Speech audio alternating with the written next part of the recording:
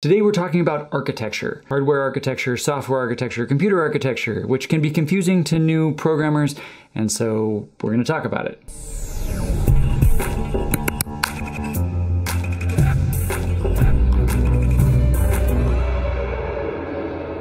Welcome back, everybody. Today we're talking about architecture, a term that is used in a lot of different ways in computing, some in my opinion more valid than others. This can confuse people, and so today I'm going to try to fix that. We're not talking about building buildings, designing really neat buildings. That's really cool, but that's not what we're talking about. Instead, we're talking about software architecture and hardware architecture, and I hope to provide a little bit of clarity on what these are actually referring to and why we should care about them at all. So let's start off with software architecture.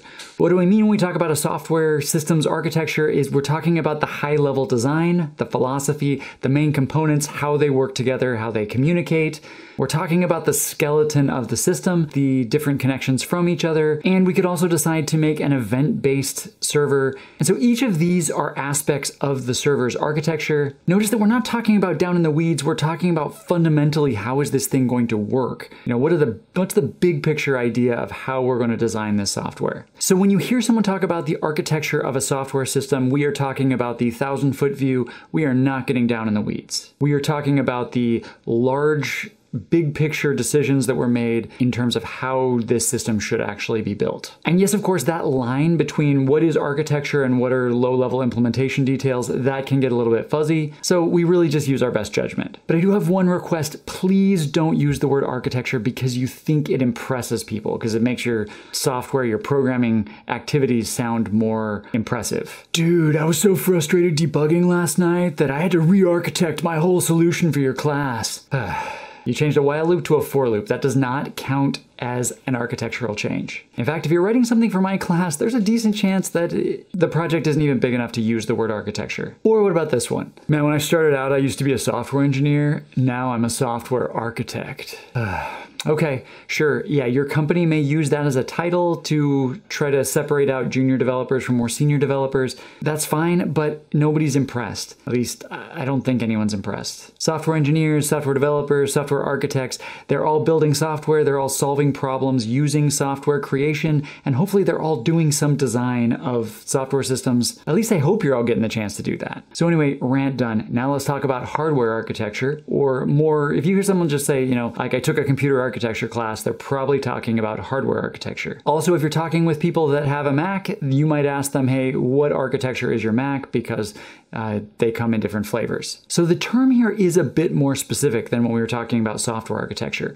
When we talk about hardware architecture, we are talking specifically about the language, the set of instructions that your processor understands, and basically what can it do. So we're talking about your processor here. This is probably your CPU. You could also have an architecture discussion about a GPU. It has instructions as well. So CPU, GPU, they all have a set of instructions, basically the language that they know how to speak, and that is what we're talking about when we talk about their architecture. So as programmers, why do we care? Well, sometimes we do and sometimes we don't. It really depends sort of what level of abstraction you're working on, maybe what language you're working on. So let's look at that for just a second. You see, when I write a C program like this Hello World example right here, my processor doesn't understand C. So that's why we use compilers. My compiler is going to take this code and it converts it into a lot of little hardware instructions, hopefully all instructions that my current processor supports, so that my program will actually work. So I'm looking at the compiler explorer here on godbolt.org so that you can see this in action. So over here on the left, we have a simple Hello World program. I figured we would start super simple. It could be any example. We just drop any C code from any of my videos in here and we could talk about it in the same way. So that's on the left, we have the C. Over on the right, you have the assembly language. Now, assembly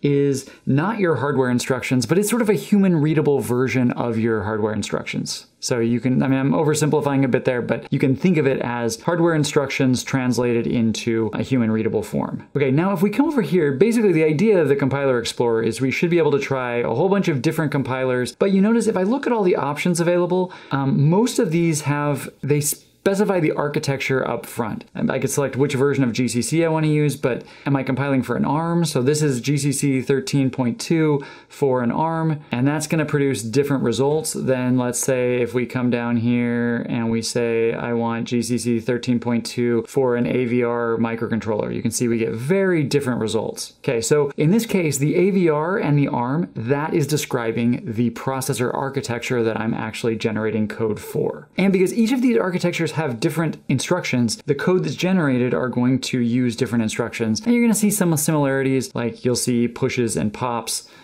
Those are really common, but especially like if we decide to go to x86, let's say we look at x86 64, GCC, let's look at the same version, so 13.2. You can see you do have push. A lot of them have ret, this return instruction. A lot of architectures will have a move instruction, and some of your architectures are going to have more simple instructions, and some are going to have more complicated instructions, either more of them or fewer. Actually, the more complicated instruction set architectures often have a wider variety of instructions and more complex hardware, and that's definitely beyond the scope of this video. But the point is that they're different. So now you don't usually have to worry too much about this. Hello World is probably still going to behave the same regardless of which architecture you're using. And programs that are written in high-level interpreted languages like Python or Ruby or even Java, they should run the same regardless of the architecture that you're running on, as long as your interpreter is working correctly. So as long as your Python interpreter is installed correctly for the proper architecture, then Python code should pretty much run the same regardless of the architecture. But understanding what architecture is does help you understand why a program that is compiled for an Intel Mac is not going to run correctly on a newer ARM Mac, for example. Or why some simple floating point code might run efficiently on my laptop, but it's going to be super slow if I run it on an MSP430 microcontroller that doesn't have a floating point unit, right? It doesn't have those. So here's a quick example, nothing fancy, but you do have some floating point here. And so if we come in here, you can see they actually have a bunch of functions that are built into the compiler. These are called a compiler intrinsics that handle floating point math because they don't actually have the floating point operations for it, where something like if I go switch to an x86, then you're going to actually see operations that can work on those floating point values directly. And so, yeah, so you're going to get much more efficient code. So I hope that clarifies things as far as architecture is concerned. One of the things I love about this channel is that it allows me to interact with, to meet, to teach, to help people in places I've never been, and places I may never go. And I get the chance to teach people who may never have the opportunity to sit down in one of my classrooms. And so for me, that's both really fun, and I also think it's powerful. I like to think that this channel does something good for the world, so if you enjoy the content, if you're finding it useful, please do help support the channel in all the usual YouTube ways. It really does make a difference. Also, if you get the opportunity, I hope you can pay it forward. Now, one way to do that is through giveinternet.org. They don't sponsor this channel, they are just friends, and I really like their mission. They are a nonprofit working to try to make the world a better place, providing free technical education, access to the internet, and devices to help people get access, to help students learn and become proficient in the use of technology and access other educational content. And these are students that otherwise wouldn't have the opportunity. So if you are looking for a way to make the world a better place, please do consider supporting them. I've got a link down in the description. All donations given through that link will be matched by another donor up to $30,000. So that is really cool. As always, I hope you learned something from this video, and until next time, I'll see you later. Happy coding.